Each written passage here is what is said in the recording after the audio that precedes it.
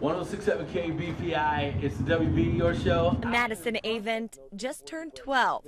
Unlike most other girls her age, she has just one birthday wish.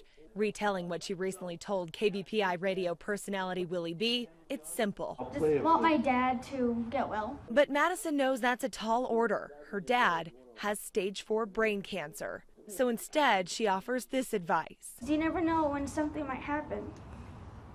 Spend every day with them. I promise you, a 5-minute conversation with a 12-year-old girl will make you reprioritize your entire life. Touched by her story and wanting Madison to have something to remember her dad, volunteers went to work, restoring something that's been in the family for decades, a 1969 Ford F-100 pickup. My grandfather bought it brand new from day one. He had given it to my dad, then my dad had passed it on to me, and now we're in the process of passing it to my daughter. I've been in it for as long as I can remember. Driving around going to 7-Eleven, getting Slurpees and all that. 2.5 weeks of hard work, and that old pickup with so many memories. It was all just plain blue. Will be ready when Madison is old enough to drive. I'm just speechless. It's just amazing.